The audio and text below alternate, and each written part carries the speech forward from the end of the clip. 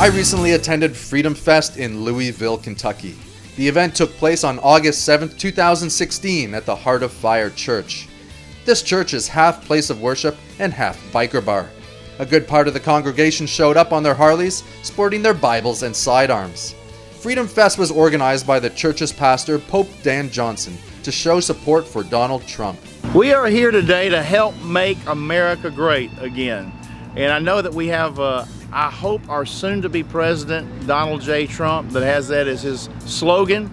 But it should be every America's slogan, that we need to wake up, change how things have been, and make things come back being great again. It's something that needs to be a part of every American's prayer every day and things that they do to make that happen. The event featured a free concert by Andy Ross and Little Texas and the famed Heart of Fire Gun Choir singing their rendition of Amazing Grace.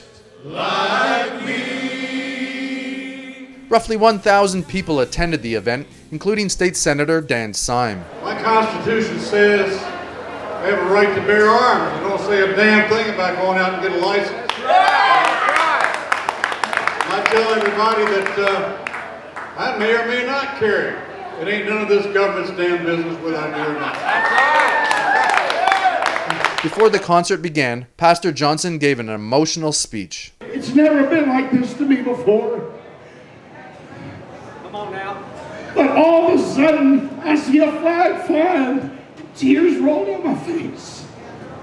Because we're so close to losing this freedom. We are so close to losing this country. And the American public, our citizens, better realize we are one vote away from a president of either winning this country back or losing it. You better know that. Donald Trump, we need you.